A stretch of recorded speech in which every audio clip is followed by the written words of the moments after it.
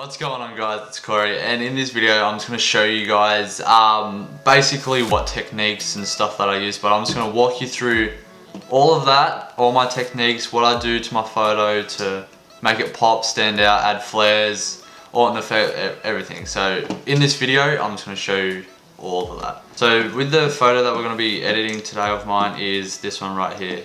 So this one was shot at Bombo Quarry at New South Wales, Australia, and that's possibly one of my favorite places to shoot. So here's the image here. So the first thing I'm going to do here is straighten it, crop it, do the lens corrections, and that's what I'm going to do now. So first of all, what I usually do is go all the way down here to lens corrections and enable profile corrections and remove chromatic aberration. Alright, so what I usually do next is go to the crop tool up here. And actually what I'm going to do first, because you can't really see the image over on this side here, so what I'm going to do is open up the shadows and then see what crop I can go for. So I'll just open up the shadows, probably bring up the exposure a little bit so I can see. And what I'm going to do is crop out this rock here, so I don't really like that, it's pretty much too wide. So I'm just going to crop that in and looking at the navigator over here to see what it looks like, the preview. I quite like that actually, and probably I think that looks pretty sweet. Probably bring that in a little bit, bring that down a little bit, and that should be all sweet. Alright, so what I'm going to do now is open up the shadows to bring out all this detail in here, all this detail. So what I'm going to do is just simply just go to shadows, open it up, probably bring up the exposure and add a little bit of contrast, a bit of blacks. Actually, I like bringing out the highlights, so I'm going to bump that up a little bit and bring down the clarity because I really don't like the HDR look that it gives, and bring that up. So after I do all that, pretty much the basic edits, I'm just going to bring that down a little bit because that's a bit too much. Alright, so what I'm going to do now is jump into Photoshop and do my techniques, the Autumn effect, brighten up the water here, and probably do a little bit of vignetting, color correction and whatnot. So jump into Photoshop. So here we are in Photoshop, and this is what I'm going to do first is duplicate this background layer here. So by doing that, you press Command or Control, I think it is on Windows, but Command J on Mac, and that will duplicate that. Duplicate, I can't even speak. Alright, so you got a second layer there. What you're going to do is, well, what I'm going to do is go Image, Adjustments, Brightness and Contrast. And what I'm going to do now is look at this water here and then just brighten it up, play around with the color and whatnot. And what I got to remember is there's water there, so bring up the brightness, contrast it a bit, brightness a bit more. And all I'm doing now is just looking at the water to brighten that up. I'm not worrying about the sky, how it keeps blown out. Alright, so next what I'm going to do is press Alt, and I don't know what it is on Windows, but Alt on Mac, and press the layer mask here, and that will hide that layer. And what you want to do is make sure these are 100. If you're on a black layer mask, you want to make sure you're brushing with a white brush so you can reveal what's under the black layer mask, if that makes any sense. Hardness 0 and size really doesn't matter, you're shifting around with that anyways.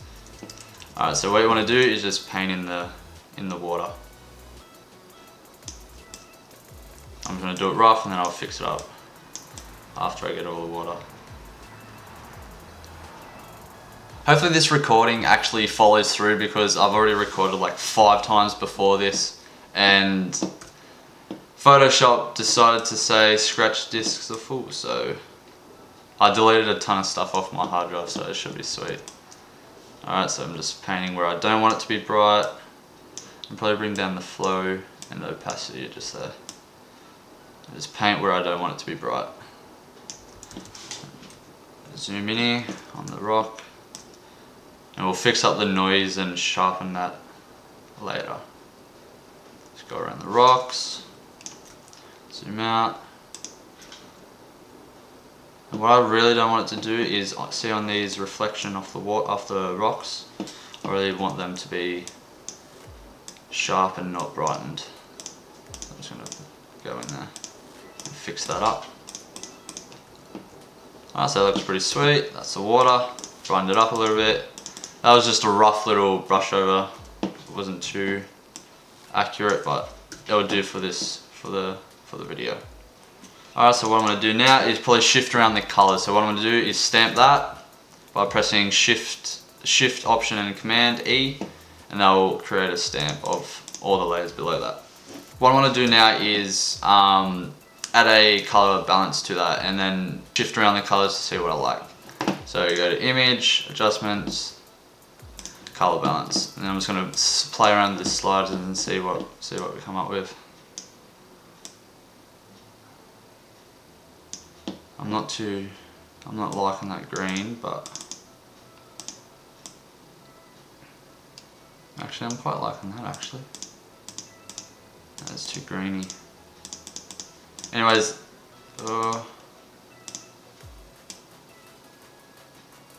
actually I'm liking that. Alright, so what I'm going to do now, press OK. With that water adjustment layer, just press Alt on the layer mask, brush again, X, make sure you're on white, and then paint in where you want the effect to show. So I want it in the water, so I'm just going to paint over the water.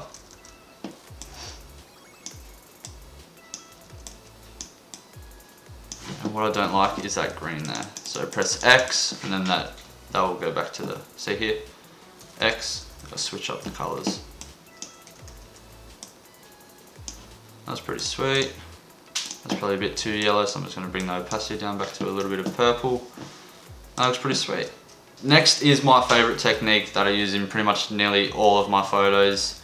Is called the Orton effect. Press Shift, Alt, Command E, make a stamp of that, and then create an Orton effect. So what an Orton effect is it creates like a dreamy, flowy look to your image, pretty much. And I'll show you guys that as soon as I do it now. So what you first want to do is go to Filter, Blur, and then Blur, Gaussian Blur. And then what you want to do here is make sure you can make out the water, but not make out the water, if that makes any sense. So you want to make out the water, but not make out the water. Makes no sense at all, but I'll show you in a sec. So you want to see how you can see the textures.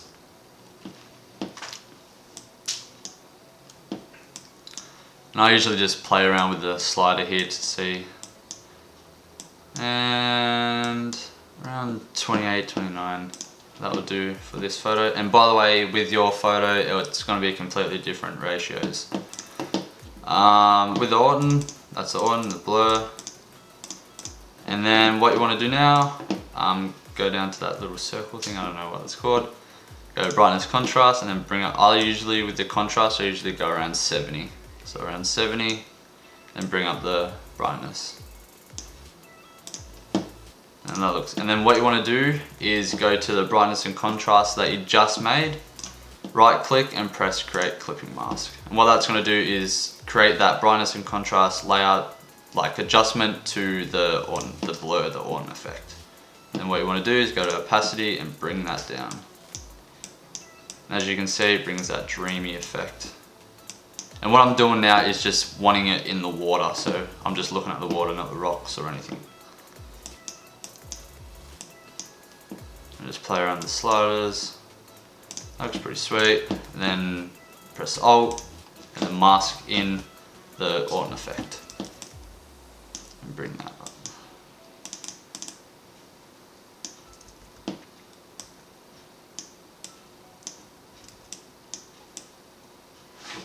By the way, this is just a rough sketch sort of thing.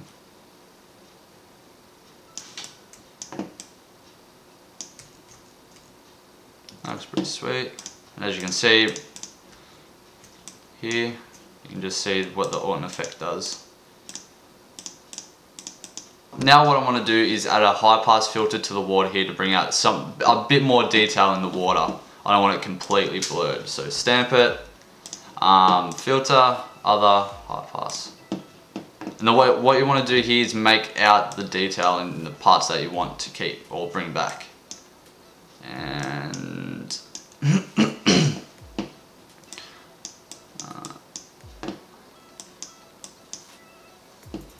I think about there, because I want this bit here to come back sharpened. So after you create that, go to the blend mode tab up there, and what I usually do is press overlay. What that's going to do is sharpen the whole image, and I just want it in the water here. Bring back the textures, and maybe a little bit in the rocks here, we'll see. Add a layer mask, brush, X, up, and bring back some of that detail.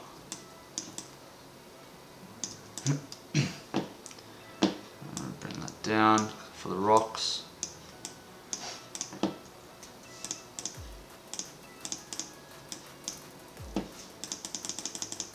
Probably do that on the reflection rocks there.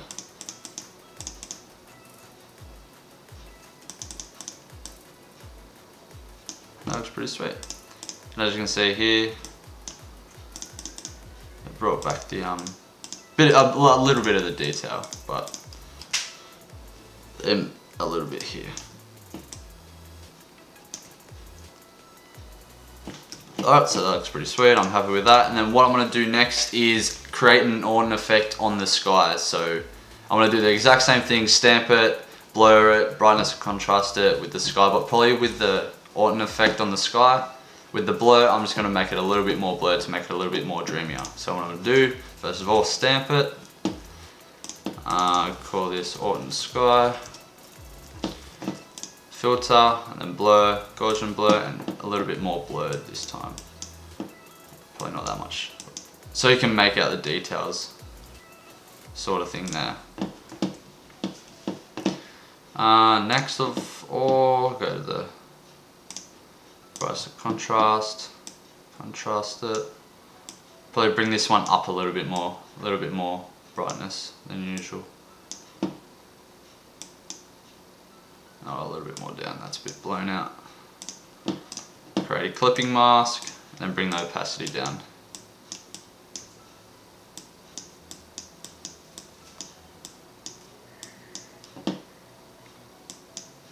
Alright, I'm quite happy with that. As you can see on the sky, just around this area, the effect that it has.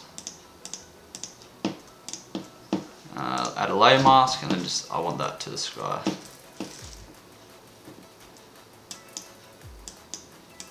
Oh yeah, by the way guys, if you're ever doing this effect, make sure you're on 0 hardness. Just makes it easier to work with, and you're not working with a hard edge brush. And then just go over the sky. That looks pretty sweet. As you can see, it takes out the detail, which I quite like. And I want to see if that one effect with the sky will look any decent with the rocks down here. So I'll just have a look, disable, and we could probably add a little bit of softness in there. Probably not that much. Bring down the opacity and flow. Probably just paint in blotches. It's where I like it.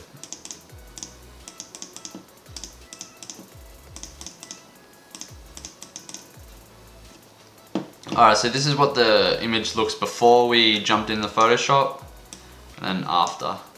So we brightened up the sky sort of thing, we added an Orton effect, and same with the water. So what I'm going to do now is press File, Close, Save. That should save. Hopefully. There we go. Jump into Lightroom, and there's the Photoshop image transferred to Lightroom. So what I'm going to do next is I'll probably just add a little bit of more warmth to it, and like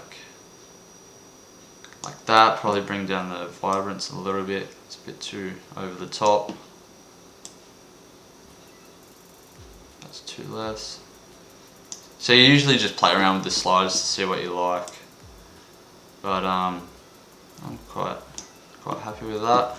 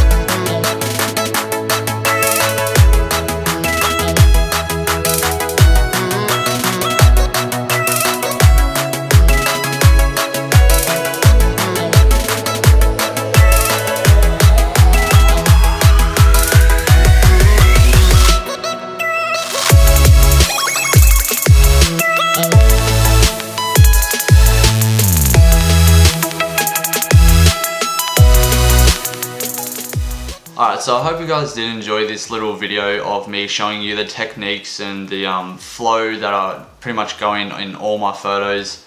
But yeah, I hope you guys did learn something new and you can interpret these into your own photos sort of thing. So yeah, I hope you guys did enjoy. Leave a like, comment if you want more videos like this, and yeah, I hope you guys did enjoy. Peace.